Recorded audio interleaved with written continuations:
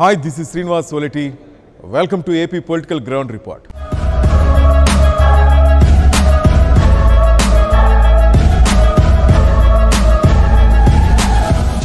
సమరానికి సై అంటున్నారు రాజకీయ నేతలు. ఇక ఆంధ్రప్రదేశ్లో త్వరలో ఎలక్షన్ సైరన్ మోగనుంది. నవ్యాంధ్రలో జరిగే ఎన్నికల సంగ్రామంలో హోల్ ఆంధ్ర తీర్పు ఎటువైపు ఉండబోతోంది? అధికార పార్టీ మళ్లీ అందలం ఎక్కుతుందా? ప్రభుత్వ వ్యతిరేకత ప్రస్ఫుటమవుతుందా? ఏపీకి ప్రత్యేక హోదాపై నాటకాలకు ప్రజా తీర్పు తెరవేయబోతుందా? ప్రత్యామ్నాయ పవనాలే ప్రపంచం సృష్టించబోతున్నాయా? పార్టీల అంచనాలేంటి? ప్రజా నాడేంటి? గెలిచేదెవరు, ఓడేదెవరు? 175 అసెంబ్లీ నియోజకవర్గాలు, 25 పార్లమెంటు స్థానాల్లోని రాజకీయాల అప్డేట్స్ను మీ ముందుంచడానికి వచ్చింది 99 టీవీ పొలిటికల్ గ్రౌండ్ రిపోర్ట్.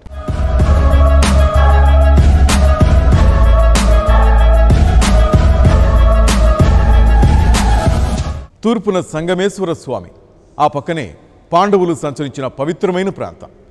జైన బుద్ధ చరిత్రలు ఉట్టిపడే ఆరామాలు, ఆనవాళ్లు ఇప్పటికీ కళ్లకు కట్టినట్లు కనపడతాయి. బుద్ధుడు నడయాడిన నేల, ప్రకృతి రమణీయమైన సౌందర్యం ఇక్కడి ప్రాంతం సొంతం. సందర్శకులను కట్టిపడేసే సహజసిద్ధమైన అందాలకు నిలవైన ప్రాంతం. హస్తకళలకు ప్రసిద్ధి, ఖాదీ వస్త్ర ప్రియులకు ఇష్టమైన కద్దును తయారు చేయడంలో ఫేమస్. గలగలా పారే నాగావళి వంశధార నదుల మధ్యనున్న నియోజకవర్గం. ఒకప్పుడు వేలాది కుటుంబాల్లో వెలుగులు నింపిన షుగర్ ఫ్యాక్టరీ ఉంది. కాలక్రమంలో అది క్లోజ్ అయినా దాని చుట్టే రాజకీయాలు చక్కర్లు కొడుతున్నాయి. ఇప్పుడు ఇదే ఇక్కడి రాజకీయ నాయకులకు అస్త్రంగా మారింది.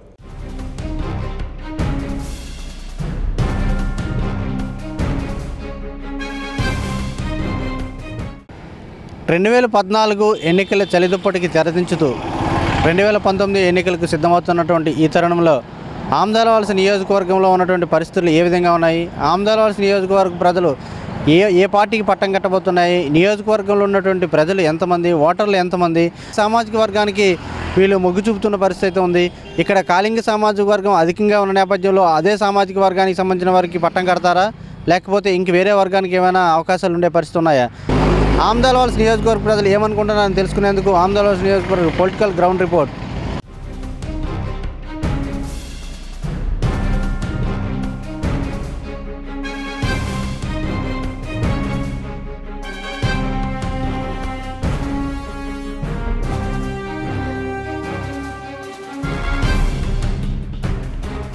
రాజులు ఏలిన నేల, బౌద్ధ జైన మతాలు విరాజిల్లిన ప్రాంతం, వంశధార నాగావళి నదులు ప్రవహించే నియోజకవర్గం, ఖద్దరు వస్త్రాలను తయారు చేయడంలో ఫేమస్.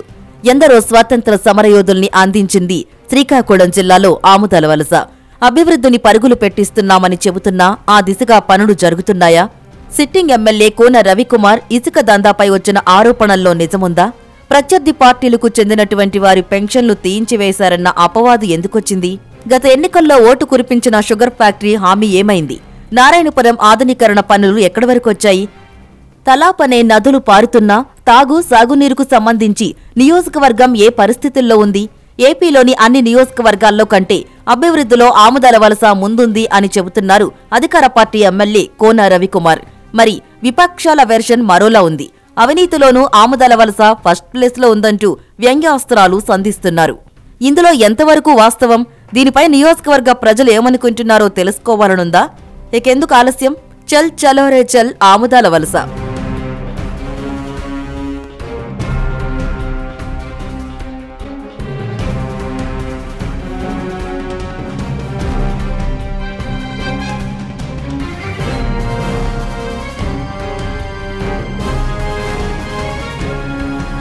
ఆమదాలవలసలో రాజకీయాలు రంజుగా మారాయి. ఆయా పార్టీల నాయకులు వేసే ఎత్తుకు పై ఎత్తులతో ఎవరు చిత్తు కాబోతున్నారు?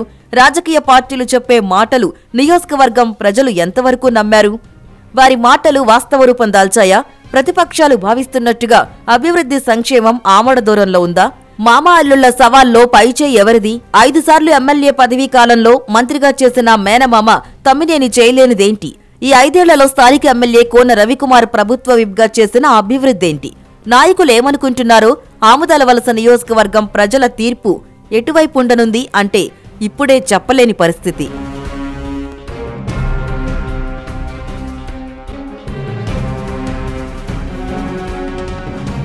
ఈ నియోజకవర్గంలో ఆమదాలవలసతో పాటు బూర్జా, సరుబుజ్జిలి, పొందూరు కలిపి 4 మండలాలున్నాయి.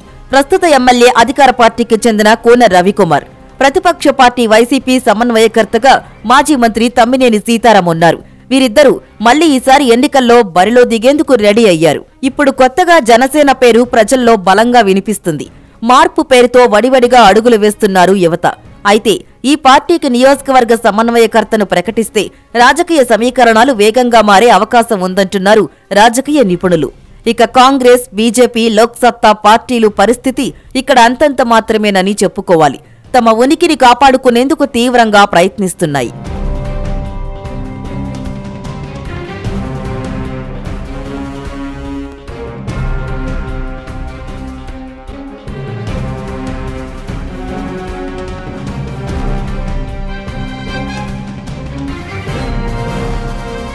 వారిద్దరు బంధువులు, ఒకరు మామ, మరొకరు అల్లుడు. ఒకరు అధికార పక్షంలో ఉంటే మరొకరు ప్రతిపక్షంలో ఉన్నారు. ఇంకో ఆసక్తికర విషయం ఏంటంటే ఇద్దరూ ఒకే నియోజకవర్గం నుంచి రణక్షేత్రంలో దూకేందుకు రెడీ అయ్యారు. 2019 ఎన్నికల్లో వీరిద్దరి మధ్యనే ప్రధాన పోరు సాగే అవకాశం ఉంది. ఇక్కడ ఒక సెంటిమెంట్ బలంగా వినిపిస్తుంది. ఇందులో మామ సెంటిమెంట్ అల్లుడికి కూడా వర్తిస్తుందా లేదా, ఆ అల్లుడి సెంటిమెంట్ చిత్తు చేస్తాడా అన్న చర్చలు ఇప్పుడు నియోజకవర్గంలో హాట్ టాపిక్గా మారాయి.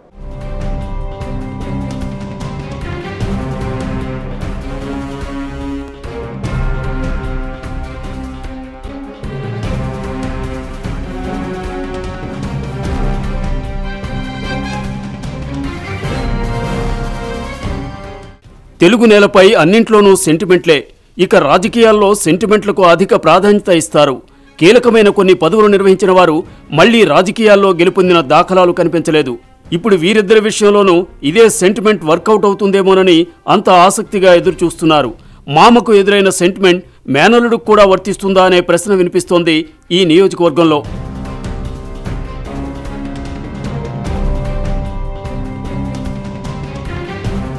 శ్రీకాకుళం జిల్లా ఆమదాలవలస టీడీపీ ఎమ్మెల్యే కూన రవికుమార్ యూత్లో మంచి ఫాలోయింగ్ ఉన్న లీడర్, యంగ్ అండ్ డైనమిక్ కూడా. గత ఎన్నికల్లో సంచలన విజయం సాధించి చరిత్ర సృష్టించారు. అనంతరం అసెంబ్లీ విప్గా బాధ్యతలు స్వీకరించారు. ఇప్పుడు మళ్లీ అదే స్థాయిలో ఎన్నికల బరిలో దిగేందుకు రెడీ అవుతున్నారు. వరుసగా రెండోసారి గెలిచి రికార్డ్ క్రియేట్ చేస్తారా లేక సెంటిమెంట్ నిజం చేస్తారా అనే సందేహాలు టీడీపీ వర్గాల్లో వ్యక్తమవుతున్నాయి.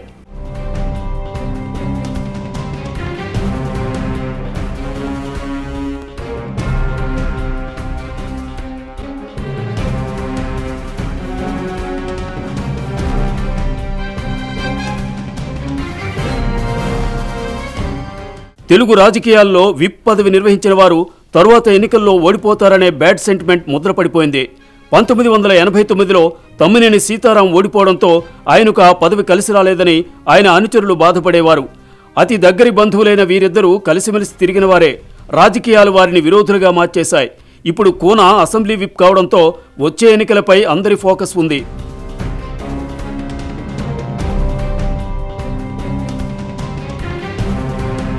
ఆమదాలవలస నియోజకవర్గంలో 1,69,802 మంది ఓటర్లు ఉన్నారు. గత ఎన్నికల్లో కూన రవికుమార్కు 65,233 ఓట్లు వచ్చాయి. ఇక సెకండ్ ప్లేస్లో వైసీపీ నుంచి తమ్మినేని సీతారాంకు 59,784 ఓట్లు వచ్చాయి. దులుపు పుణ్యవతికి 1,239 ఓట్లు, కాంగ్రెస్ తరపున పోటీ చేసిన బొడ్డేపల్లి సత్యవతికి 4,918, లోక్సత్తా తరపున పోటీ చేసిన తమ్మినేని అన్నన్నాయుడుకు కేవలం 808 ఓట్లు మాత్రమే వచ్చాయి. పైడి సత్యప్రసాద్ జై సమాఖ్యాంధ్ర నుంచి పోటీ చేశారు. బొడ్డేపల్లి శ్రీనివాసరావుకు అత్యల్పంగా కేవలం 319 ఓట్లు మాత్రమే వచ్చాయి.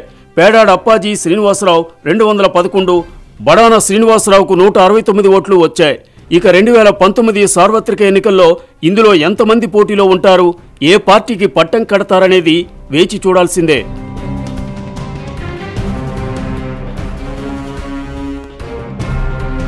ఆమదాలవలసలో మెజార్టీ ప్రజలు కళింగ సామాజిక వర్గానికి చెందినవారే. వారే గెలుపు ఓటములను నిర్దేశిస్తారు. తరువాత స్థానంలో కాపు, వెలమ సామాజిక వర్గాలు ఉన్నాయి. ఇప్పటి వరకు ఆ సామాజిక వర్గానికి చెందిన వారే ఇక్కడ అధికారం చేపట్టారు. పైడి శ్రీరామూర్తి 2 సార్లు, తమ్మినేని సీతారాం 5 సార్లు, బొడ్డేపల్లి సత్యవతి 2 సార్లు, సిట్టింగ్ ఎమ్మెల్యే కూన రవికుమార్ కూడా ఒకే కళింగ సామాజిక వర్గానికి చెందినవారే. వారే అధికార పీఠంలో కూర్చున్నారు. ఇక్కడ ప్రధానంగా బొడ్డేపల్లి, తమ్మినేని కుటుంబాల మధ్య రాజకీయ పోరు ఉండేదనే చెప్పాలి. రాష్ట్ర విభజనతో ఇక్కడి రాజకీయ ముఖచిత్రం ఒక్కసారిగా మారిపోయింది.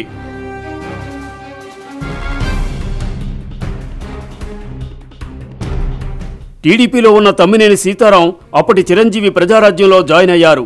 దీంతో 2009లో తమ్మినేని సీతారాం ప్రజారాజ్యం తరపున పోటీ చేయగా కూన రవికుమార్ టీడీపీ, బొడ్డేపల్లి సత్యవతి కాంగ్రెస్ తరపున ప్రధాన పార్టీల అభ్యర్థులుగా అప్పట్లో పోటీలో నిలిచారు. అనంతరం కొద్ది కాలానికే తమ్మినేని సైకిల్ దిగేశారు. మారిన రాజకీయ సమీకరణాలతో మళ్లీ తమ్మినేని జగన్కు జైకొట్టారు. కూన రవికుమార్ 2009లో తెలుగుదేశం పార్టీ తరపున పోటీ చేసి కాంగ్రెస్ అభ్యర్థి బొడ్డేపల్లి సత్యవతి చేతిలో ఓటమిని మూటగట్టుకున్నారు. అప్పటి నుంచి నియోజకవర్గాన్ని అంటిపెట్టుకుని సమస్యలపై పోరాడారు. యూత్లో మంచి ఫాలోయింగ్ తెచ్చుకున్నారు కూడా. ఈ నేపథ్యంలో ఆయనలోని పోరాట పటిమను గుర్తించిన ప్రజలు గత ఎన్నికల్లో టీడీపీకి పట్టం కట్టారు. మామ పార్టీ మారినా అల్లుడు టీడీపీలోనే ఉండటం కూనకు బాగా కలిసి వచ్చిందనే చెప్పాలి. గత ఎన్నికల్లో టీడీపీకి వీచిన వేవ్లో కూన అందరి అంచనాలను పటాపంచలు చేస్తూ జైకేతనం ఎగురవేశారు.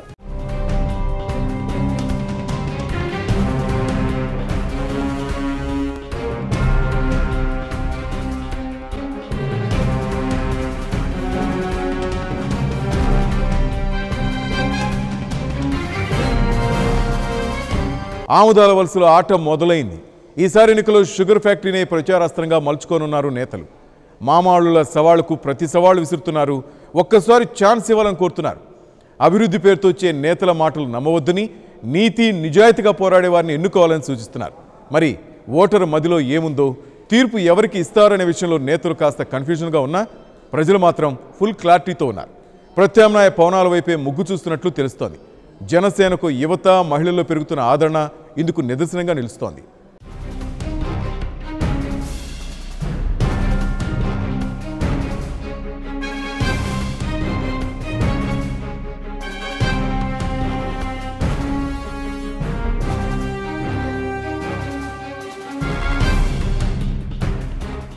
గత ఎన్నికల్లో ఆచరణ సాధ్యం కాని హామీలు ఇవ్వలేదంటున్నారు సిట్టింగ్ ఎమ్మెల్యే కూన రవికుమార్.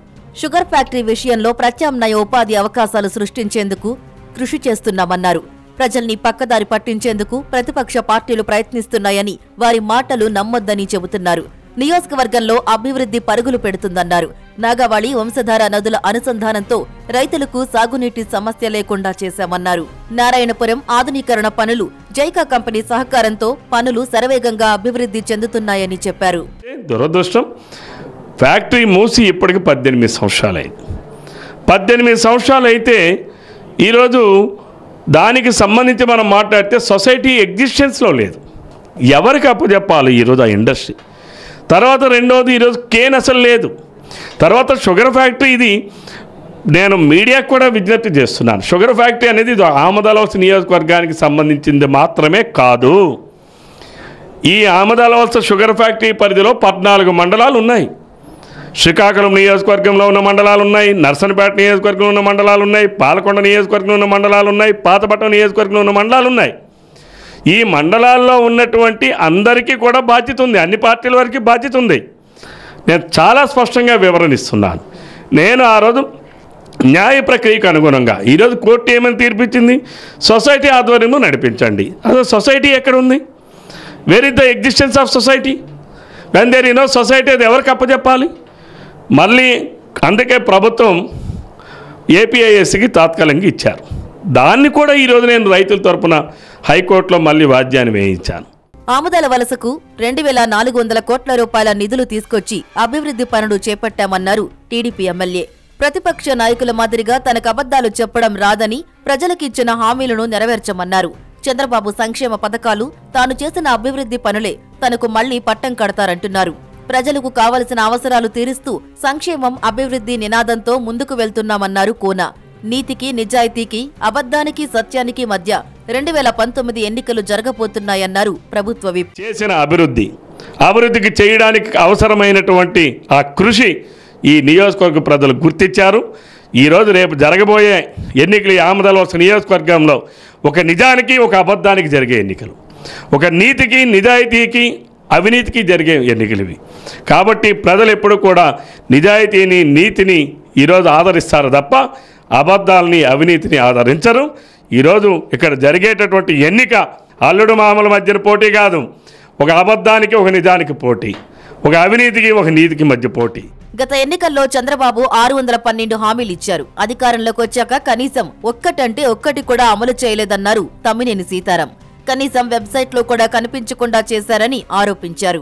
ప్రజల్ని మోసం చేయడంలో టీడీపీ నేతలకు గోల్డ్ మెడల్ ఇవ్వొచ్చు అన్నారు. వైసీపీ తీసుకొచ్చిన నవరత్నాలను టీడీపీ అమలు చేస్తుందని ఎద్దేవా చేశారు. ఆమదాలవలస నియోజకవర్గంలో షుగర్ ఫ్యాక్టరీ రీఓపెన్ చేయడంలో సిట్టింగ్ ఎమ్మెల్యే విఫలమయ్యారని చెప్పారు. బూర్జ మండలంలో నారాయణపురం ఆధునికీకరణ పనులు చేపట్టకముందే తాతకు తగ్గ మనవడినంటూ పెద్ద ఫ్లెక్సీలు పెట్టుకుని ప్రచారం చేసుకోవడం సిగ్గుచేటన్నారు.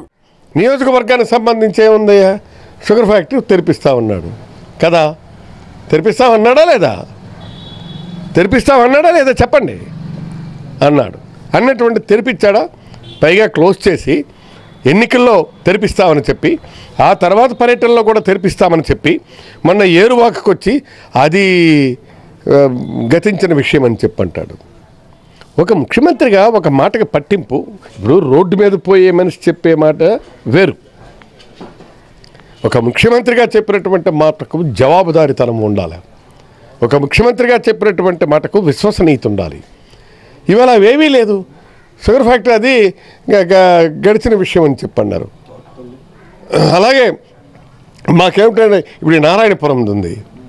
ఆ నారాయణపురం జైకావాడో కైకావాడో ఎవడో ఇస్తామని చెప్పేసి అన్నారు నిధులు. అది ఇంతవరకు రాలేదు. కాకపోతే ఇక్కడ లోకల్ ఎమ్మెల్యే మాత్రం బ్యానర్లు పెట్టుకుంటున్నాడు, తాతకు తగ్గ మనవడు అని చెప్పి. తాత ఏంటి, ఈ మనవడేంటి? ఇసుక మైనింగ్ మాఫియా పెద్ద ఎత్తున జరుగుతుందని, సరుబుజ్జిలి మండలంలో భూ కబ్జాల్ని నిలువరించకపోవడం దారుణమన్నారు. IIITకి స్థలం అడిగితే లేదన్న నాయకులు ఆ పార్టీ ఆఫీస్కు ఎక్కడి నుంచి తీసుకున్నారో ప్రజలకు సమాధానం చెప్పాలన్నారు. అధికార పార్టీ పాలనపై నియోజకవర్గ ప్రజలు విసిగిపోయారని ఆరోపించారు. ఖాళీ స్థలం కనిపిస్తే డేగలాగా వాలిపోతున్న టీడీపీ నేతలు ల్యాండ్ మాఫియాతో అరాచకాలు సృష్టిస్తుందన్నారు. దోపిడీ జరుగుతుంది, భూగర్భాల్లో దొలుచుకుపోతున్నారు, ఖనిజ సంపదలను ఎత్తుకుపోతున్నారు. ఈనాడు ల్యాండ్ ఎక్కడ దొరికితే ఎక్కడ జెండా పాతేస్తున్నారు, ఇది మాది అని చెప్పి. ఈనాడు ఇసుకకు సంబంధించి ఆంధ్రప్రదేశ్లోనే నెంబర్ 1 అక్షర క్రమంలో ఆమదాలవలస అని చెప్పి వాళ్ళ గెజిట్ పేపరే, వాళ్ళ ఛానల్సే మన స్థానిక శాసనసభ్యుడిని పతాక శీర్షికల్లో ఎత్తి చూపించినటువంటిది మనకు తెలుసు. ఇంక ప్రత్యేకించి నేనెందుకు చెప్పాలా? నేనెందుకు చెప్పాలి? మొత్తం జనమందరూ ఈ పాపాన్ని భరించలేక చూడలేక వంశధారమ్మ తల్లే పొంగి పొరలి జేసీబీలను లారీలను మొత్తం కొట్టుకుపోయే పరిస్థితి వచ్చింది. అప్పుడు అడిగారు మీరంతా ఈ శాసనసభ్యుడిని, ఎందుకండి జేసీబీలు అంటే, లారీలు ఉండిపోయినాయి అవి పీకడానికి. లారీలు ఎందుకండి వెళ్ళాయనంటే, ఎందుకు రాను కొబ్బరి చెట్టు ఎక్కినా ఉంటే దూడకి గడ్డికి ఎక్కినానని చెప్పినట్టుగా ఎమ్మెల్యే గారు సమాధానాలు ఉన్నాయి, పొంతన లేనటువంటి సమాధానాలు. కేంద్ర నిధులతో రోడ్లు వేసి తాము వేసినట్లు టీడీపీ నేతలు గొప్పలు చెప్పుకోవడం దారుణమన్నారు. అభివృద్ధి జరిగిందంటే అది కాంగ్రెస్ హయాంలోనే జరిగిందంటున్నారు ఎక్స్-ఎమ్మెల్యే బొడ్డేపల్లి సత్యవతి. వైసీపీలో ఉన్న క్యాడర్ మొత్తం కాంగ్రెస్ వాళ్లేనన్నారు. మాజీ సీఎం కిరణ్ కుమార్ రెడ్డి ముఖ్యమంత్రిగా పనిచేసిన సమయంలో నియోజకవర్గం అభివృద్ధి చెందిందన్నారు. ప్రస్తుతం మామ అల్లుడు హవా నడుస్తుందని అది అందరికీ తెలిసిందేనన్నారు. కాంగ్రెస్ పార్టీలో అయితే పార్టీ రహితంగా అందరికీ చేసాం. అది తెలుగుదేశం పార్టీ కార్యకర్తలకి ప్రజలకు కూడా ఓటేసిన వాళ్ళకి కూడా తెలుసు. ఎందుకంటే మేము పార్టీతో సంబంధం లేకుండా అన్ని డెవలప్మెంట్ చేసాం అని. ఇక్కడ మున్సిపాలిటీలో వస్తే ఇక్కడ సొట్టవాన్పేట దగ్గర ఏమి, తిమ్మాపురం దగ్గర కానీ, అక్కడ జుగుసాసులపేట దగ్గర స్థలాలు మేము ఎక్వైర్ చేసినవి. మేము ఎక్వైర్ చేసి లిస్టు కూడా తయారు చేసిన తర్వాత ఇప్పుడు వాళ్ళు వచ్చి కట్టుకున్నారు. దానికే ఉంది. ఇప్పుడు ఎక్కడైనా ఇన్ని సంవత్సరాలు, గత 10 సంవత్సరాలు ఇప్పుడున్న టైంలో ఎక్కడైనా ఎక్వైర్ చేశారు స్థలం? చేయలేదు కదా. అన్నీ జోక్ కూడా ఉండే సీతారాం గారు పట్టాలని. పాత వాళ్ళకి తెలుసు అది, సీతారాం గారు ఇళ్ళ పట్టాలని చెప్పి హాస్యమాడేవాడు. ఎమ్మెల్యే కోన రవికుమార్ ఎటువంటి అభివృద్ధి పనులు చేపట్టలేదని చెబుతున్నారు స్థానికులు. ఇచ్చిన హామీలన్నీ పూర్తి చేయలేదంటున్నారు. జన్మభూమి కమిటీలు ఇళ్ల నిర్మాణం చేపడతామని చెప్పినా ఎక్కడా పేదలకు ఇళ్లు మంజూరు చేయలేదని ఆరోపిస్తున్నారు. నారాయణపురం ఆనకట్టు ఆధునీకరణకు నిధులు తీసుకొచ్చామని ఆర్భాటాలు చేయడమే కానీ పనులు చేయడం లేదని మండిపడుతున్నారు. సార్వత్రిక ఎన్నికలు వచ్చే ముందు మాత్రమే ప్రజెంట్గా ఉన్నటువంటి రాష్ట్ర ప్రభుత్వం పాత హామీలను అమలు చేయలేదు సరికదా, కొత్త హామీలను రోజు గుప్పిస్తూ ప్రజల్ని మభ్యపెడుతున్నారని చెప్పి ప్రజల్లో ఒక అవగాహన మాత్రం వచ్చేసింది.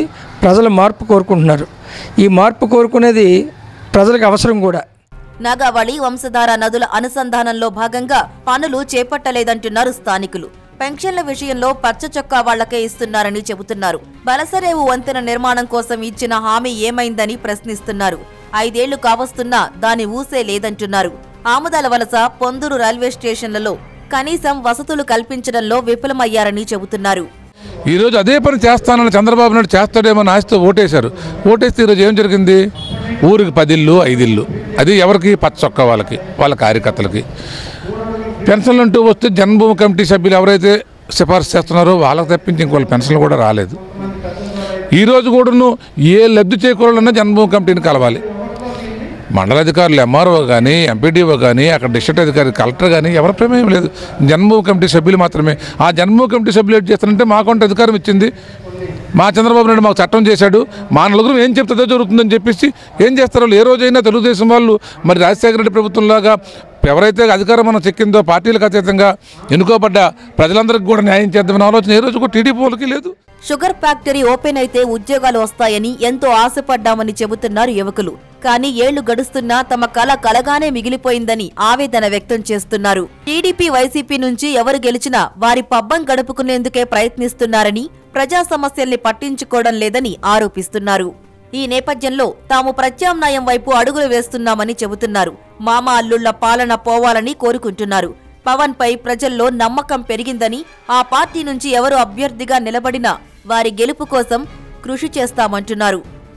ఒక షుగర్ ఫ్యాక్టరీ కానీ, ఇంకోటి మన జొన్నవలస ఫ్యాక్టరీ కానీ ఇది ఓపెన్ అయితే ఉద్యోగాలు వస్తాయి, బాగుంటాయి జీవితాలు అనేసి వాళ్ళకు ఓట్లేసి గెలిపిస్తే వాళ్ళు ఎటువంటి సమస్య కూడా పట్టించుకోకుండా వాళ్ళ పని వాళ్ళే చేసుకుంటున్నారు. కానీ ప్రజల సమస్యలు గాలికి వదిలేశారు. ఈరోజు ఏ ఊరు వెళ్తున్నా, ఏ మండలం వెళ్తున్నా సరే జనసేనని ఏ రేంజ్లో ఆదరిస్తున్నారంటే మీరు రావాలి, ఆంధ్రప్రదేశ్ నియోజకవర్గం బావామర్దులు పాలన పోవాలని కొత్తదనం కోరుకుంటున్నారు జనాలు. ఏది ఏమైనా ఆమదలవలసలో మామ అల్లుడు సవాళ్లకు ప్రతి సవాళ్లు విసురుతున్నారు కొందరు నేతలు. ఇద్దరి పాలన చూశామని కొత్తవారికి అవకాశం ఇవ్వాలని కోరుతున్నారు.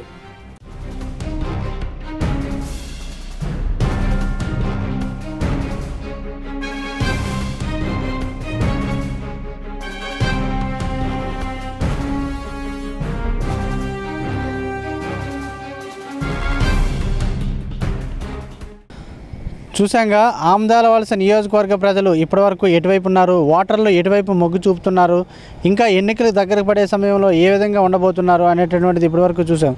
అయితే ఒకసారి ఆమదాలవలస నియోజకవర్గానికి సంబంధించి ఇప్పటివరకు చూసిన పరిస్థితులు అయితే ఆమదాలవలస నియోజకవర్గంలో సుమారు 2-3 కుటుంబాలు మాత్రమే ఆమదాలవలస నియోజకవర్గాన్ని ఇప్పటివరకు కూడా అధికారం చేపట్టే పరిస్థితుల నేపథ్యంలో ఒకసారి ముందుకు వెళ్ళి చూస్తే ఆమదాలవలసకు సంబంధించి బొడ్డేపల్లి శ్రీరామూర్తి నుండి ఈరోజు వరకు కూడా తమ్మినేని, బొడ్డేపల్లి కుటుంబాలు మాత్రమే ఇక్కడ అధికారం చేపట్టే పరిస్థితి ఉంది. అదే కాళింగి సమాజ వర్గానికి సంబంధించినటువంటి ఎక్కువగా అధికారం చేపట్టే పరిస్థితి ఉంది. ఇక్కడ ఈ నియోజకవర్గంలో కూడా ఆ సామాజిక వర్గానికి చెందినటువంటి వారినే ఎక్కువగా మొగ్గు చూపే పరిస్థితి ఉంది.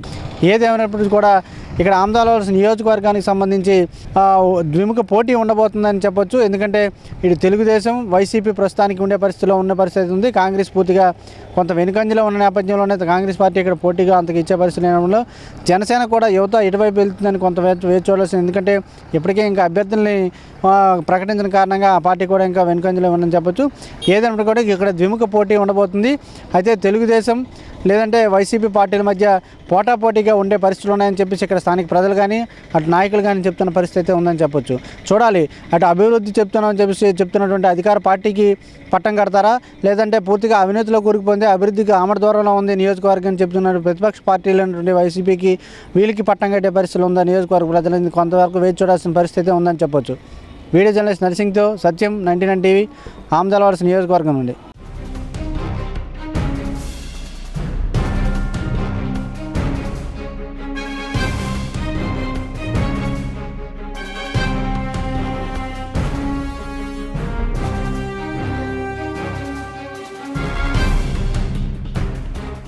ఆమదాలవలసలో టీడీపీ, వైసీపీ మధ్య హోరాహోరీ పోరు తప్పేలా లేదు. ఎమ్మెల్యే కోన రవికుమార్పై అవినీతి ఆరోపణలు వినిపిస్తున్నా వచ్చే ఎన్నికలు ఎలాంటి ప్రభావం చూపబోమంటున్నారు టీడీపీ నేతలు. అభివృద్ధి విషయంలో ప్రజలకు చేరువ కావడంతో ఆయన కొంతవరకు సక్సెస్ అయ్యారనే చెప్పాలి. అధికార పార్టీపై ఉన్న వ్యతిరేకతను తమ్మినేని ఏ మేరకు క్యాష్ చేసుకుంటారనేది వేచి చూడాల్సిందే. ఈసారి సెంటిమెంట్ తనకు బాగా కలిసి వస్తుందని నమ్మకంతో ఉన్నారు వైసీపీ నేత. ఇక జనసేన అభ్యర్థి బరిలోకి దిగితే రాజకీయాలు కొత్త మలుపులు తిరిగే అవకాశం ఉంది. యువత ప్రజలు మార్పును కోరుకుంటున్నారు. ఇది వాటి AP political ground report. Keep watching 99 TV.